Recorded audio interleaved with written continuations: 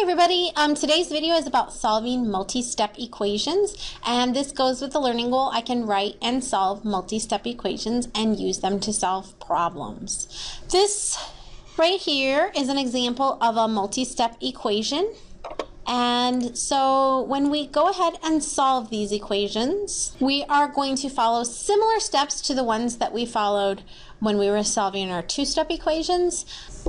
So we are adding in a second step of simplifying before we undo addition or subtraction and before we undo multiplication and division. And that simplifying step can be something like combining like terms, or it can also be using the distributive property, or possibly something else, although those will be the main ones. So I'm going to take this equation and show you what that would look like here. So my first step is to copy the original equation. I'm going to go ahead and do that. Okay. And then when it says to combine like terms, what that means is take terms that have the same power and the same variable, or that are just whole numbers, and put them together. So that was in the last video, and now we're going to be applying that within this new video. So I see that I have a 3n and I also have a 4n, and notice that all of the operations in this equation are addition, so I can move the terms around as much as I want. I can use the commutative property because addition has that commutative property. So I'm going to go ahead and combine 3n and 4n. So if I have 3n's and then I have 4 more n's, when I add those together I am going to end up with 7n, and then I'm still having my plus 9 equals 2. So there's nothing else I can combine there. That's all on one side of the equal sign together. So I've simplified as much as possible. So now I'm going to go ahead and undo my addition or subtraction. In this case, I'm going to be undoing the addition by subtracting 9 from both sides.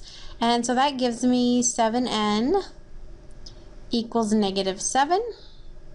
And then I have to write really small here and divide both sides by 7, because now I am undoing the multiplication. And so 7n, the 7's cancel, and I get n equals negative 7 divided by 7 is negative 1. So once you've done that second step of simplifying, you should be left with just a two-step equation to solve. So here is one that you can try for yourself. So go ahead and pause the video now, copy that equation down and solve it, and then come back and see what I got.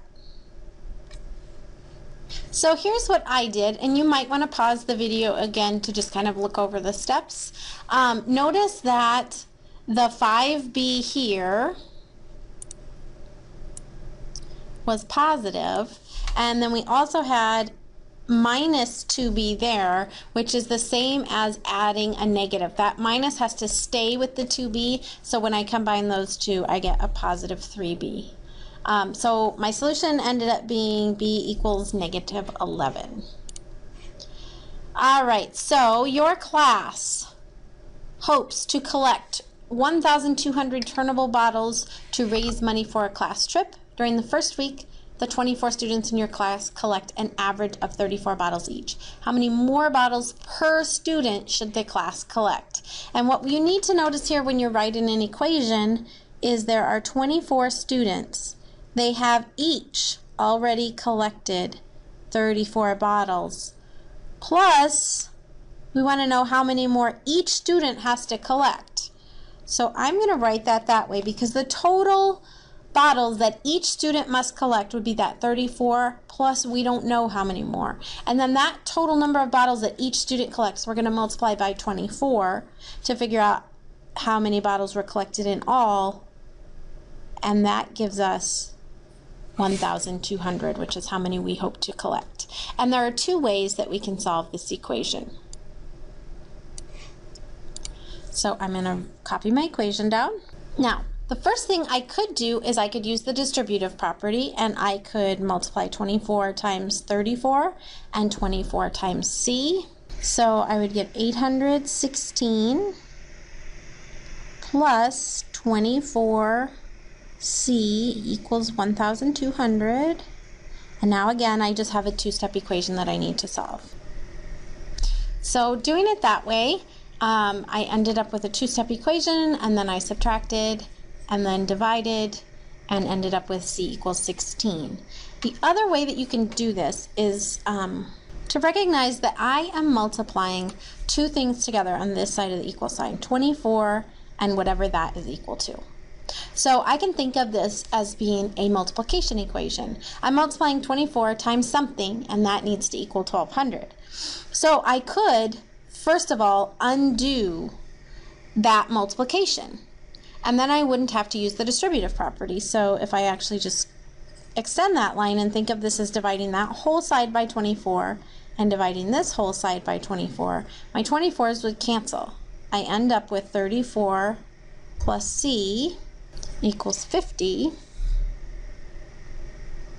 and then I subtract 34 from both sides, so I get c equals 16 again. So you can see I get the same solution either way. It's just that this way I'm sort of chunking this 34 plus c into one term and thinking of this first as a multiplication equation, and then once I've gotten rid of my term that I'm multiplying over here, then undoing the subtraction. The answer to the free response question is ruby red slippers. So here's another similar type of equation where I could either distribute or I could divide both sides. So I'm going to go ahead and distribute and just multiply 5 times 2.9 and then also 5 times k. So I get 14.5 plus 5k equals 8.3. And then I would need to subtract 14.5 from both sides and then divide. So I get a negative 1.24. And I could also have solve this by dividing both sides right off the bat by 5 and then subtracting 2.9 once I've done that. So here is an equation for you to try. So go ahead again and pause the video and try solving that one on your own, and then come back and see what I got.